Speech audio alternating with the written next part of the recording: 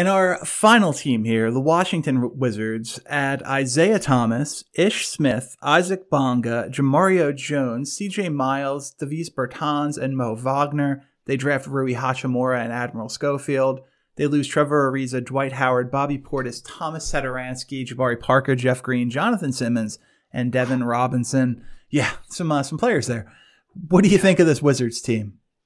Bad. Yep. Real bad. And even if you like Hachimura, which I'm a little bit more bullish on him than others, I still think that this is a disaster. Not sure when and if John Wall comes back at all. But yeah, I mean, this is the Bradley Beal show, and everyone around him in Washington with their new front office has made no bones about it.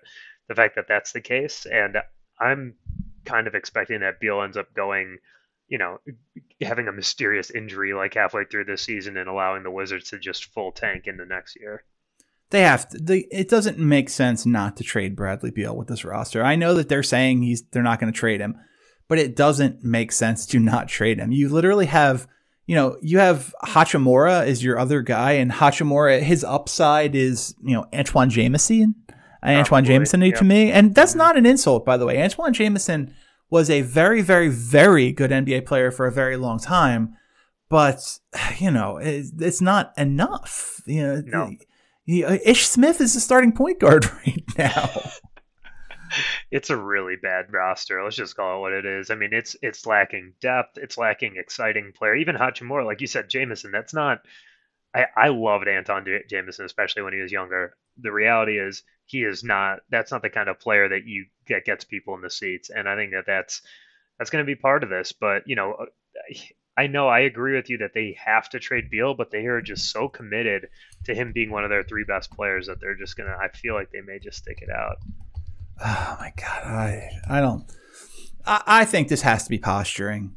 You could get such a gigantic deal in return for Bradley Beal and help kickstart the rebuild of this team. This team needs to be torn down to the studs more than any other team in basketball in my mind. They need to go full Thunder is what you're saying. And then the Thunder didn't even go tear down to their studs either. So, yeah, I mean, I don't know. I like that Orlando fit if that ends up being a possibility just in terms of names and potentially picks that they could get back that could end up not being at the very bottom of the round. But, it's going to be a problem for them for sure. This is going to be a terrible team. Would you? Okay, we got to get out of here in a couple minutes. But if you're Atlanta, would you go hard after Beal in a deal with like Herter, Reddish, something else? Oh yeah, I mean, look, any team minus their best player would probably give up two of their three next best pieces for him, right? Like if I'm the Bulls, I would trade, not Markkanen, but any other two players off the roster and then another decent one for him. I just don't know that that's something that they would entertain unless those players were really really had potential. I mean, I don't know. You brought up the Hawks. I don't know that they would be able to put together the best package. Maybe like the Nuggets, could they do something?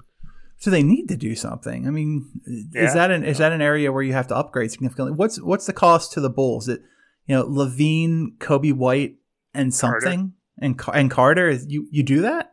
I do that, yeah. But I also think that Levine is going to take a little bit of a step this year. Yeah, I would do that because I think Bradley Beal is that good. Like I think when you have the chance to get one of those stars, you just have to pull the trigger. And I'm nervous about Carter's injury history and the fact that he just can't seem to stay on the court already one year and change into his career. So that's the kind of deal I would make. Yeah. Well, Detroit doesn't have I don't know if they have the pieces, but that's a great landing spot for him. Let him play opposite Griffin. I don't know. That's Drummond and stuff for him. Yeah. Maybe if you're the Wizards, what do you want though? You want like a bunch of pieces. Yeah. So you want picks from a really bad team, and then those bad teams aren't necessarily trading for Bradley Beal, so they have to have picks from other deals in the past. Ugh. Good luck, Washington. It's going to be interesting. Maybe the Heat. Well, the Heat are just going to trade for everybody. Is what it is. They're going to bring in Chris Paul. They're going to bring in Tyler Herro. I hear he's now an NBA superstar. So him for Bradley Beal straight up seems fair. I wouldn't do it, but yeah. Yeah, not if you're Miami. I wouldn't give up Herro just for Beal. The upside, I mean, it's because he's under contract for so much longer. It's a better deal. All right. Well, this is obviously getting silly, and we're up against it. So for Anshu, Khanna, I'm Chris Horwedel. This has been this week's episode of The Underdog. Thank you for listening. Actually, we'll see you back here later this week for our NBA NFL picks show. And thanks for listening. See you later.